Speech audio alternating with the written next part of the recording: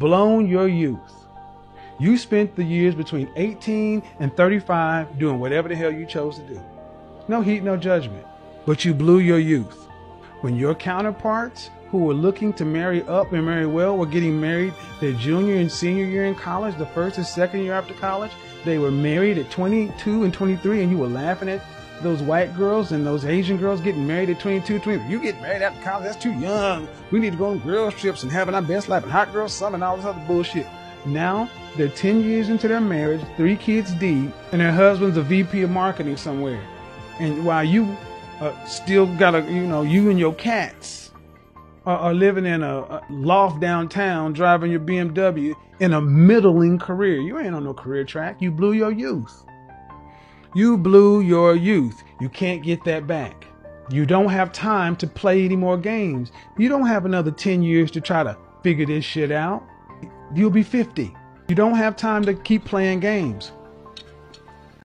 That was the late, great Kevin Samuels. Almost lost the mic there. What's wrong with you?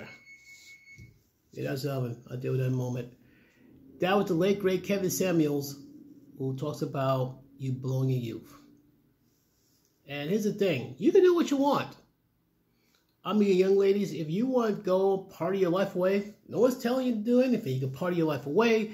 You can focus. This is the mistake you make. You can party your life away. You can focus your career first. Okay, cool. You can do that.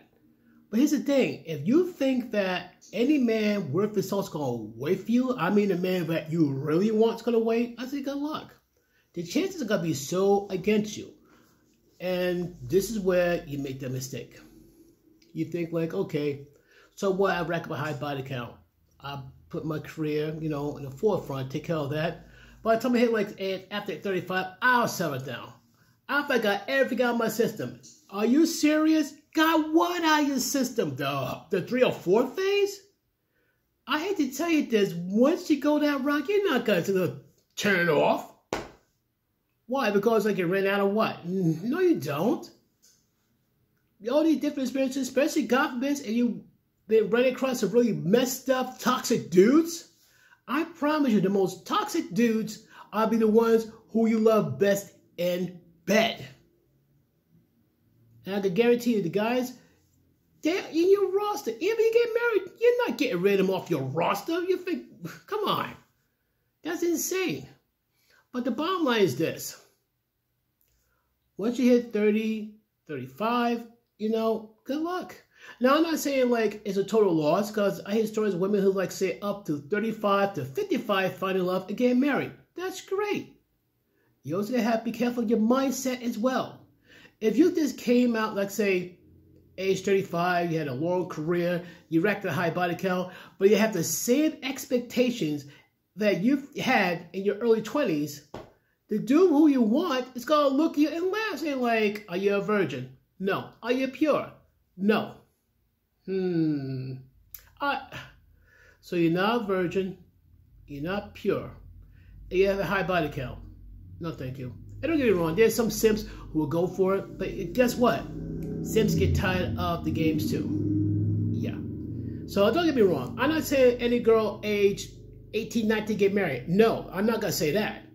You got to be, for both the male and the female, the men, young men and women between the age of 18, 19, you better have a mature mindset before you think about getting married.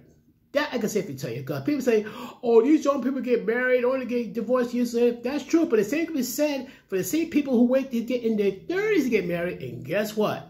Same thing. But here's the kicker though. Majority of divorces are initiated by women. Check any courthouse across America, from New York to California. Yeah, a majority of them, more than 75%, are initiated by women. But my point being is that if you don't waste your youth and all that, it's good to try to enjoy life. I'll be the last human being to say, don't enjoy life. I'm not going to say that, but don't waste it either. If you have a person who's interested in you, and say for the sake of argument, the guy's not exactly the top 1%, don't ignore him. He may be the one person who guarantee you love and happiness. Let's keep that in mind, please.